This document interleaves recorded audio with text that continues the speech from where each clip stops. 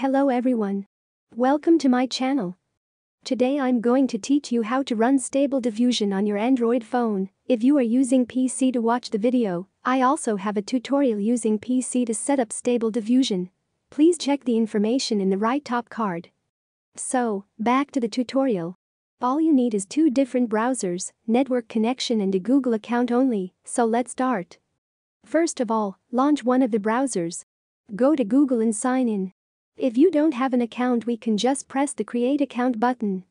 After we finish setting up our Google account, we search Stable Diffusion colab github camenduru in the search bar, and we should find one with the keywords github, camenduru. I would paste the keywords and link below if you can't find it. We scroll down and we can see there are many different versions and models of the Stable Diffusion. Let's click on the first one, Stable Diffusion 1.4. This time we are using the light version. It should bring you to the Google Colab page. So this code on the page is for running Stable Diffusion in Google Colab environment. Just click on the right hand side connect button and it should be connecting in a few seconds. When it says it's connected, click the top left to call the menu. And click on the Show File Browser. It should appear 4 icons in the folder. We can click on the third item, which is the option Mount Drive. It should add a code below the Stable Diffusion code. We can press the arrow pointing upward and it will go to the top of the page. We can now run the code. The Mount Drive option gives a permission to Stable Diffusion to access to your Google Drive and save the photos generated.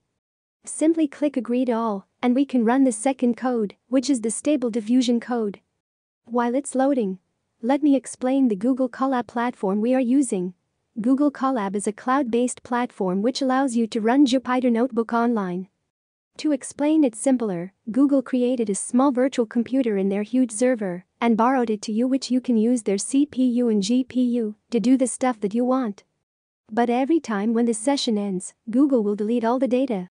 So next time when we want to use it again, we need to set up the service again. That's why we need to mount the content to the drive. We need to save our generated photos into Google Drive so we can keep it forever. Also, the reason for having two browsers is because Android would freeze the website once we open a new tab or another application. Stable Diffusion runs on the Google Colab website, so we need to stay connected to the network so Google will not think we are already disconnected and end our section. When the Colab page finished setting up the Stable Diffusion, there would be 2 to 3 websites with the word public on the start. We can copy one of the websites and use the split screen function in Android to open the two browsers together, one on the top and one in the bottom, and paste the link into the second browser. As we can see, we successfully opened the interface of the Stable Diffusion. The prompts column is for typing prompts that we want Stable Diffusion to generate. Let's say we want some paintings, we simply type and press generate. Wow, what a nice photo of paintings generated. For now, Stable Diffusion would not save our photo generated into Google Drive. All we need to do is go back to the Colab State Diffusion page and press the top left and call out the menu again. Select the Show File Browser again.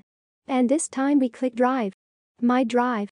And we can simply create a folder called and we can choose the 3 dots on the right hand side of the folder created and select Copy Path. Then we go back to the Stable Diffusion page and go to Settings.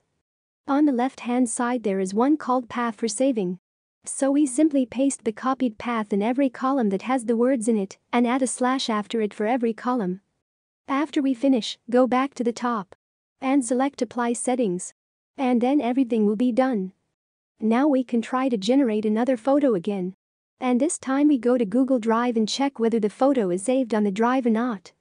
So we head back to the drive and select the folder that we created just now. And we go into it and we can find the photo saved in the Google Drive. So let's try Stable Diffusion in your Android phone from now on and start your journey of generating photos. If you find this video helps you, don't forget to subscribe to the channel, click the bell icon, give a like, and leave your comment of how you find Stable Diffusion goes. We would have more tutorials about more interesting stuff and tell you soon. Bye bye.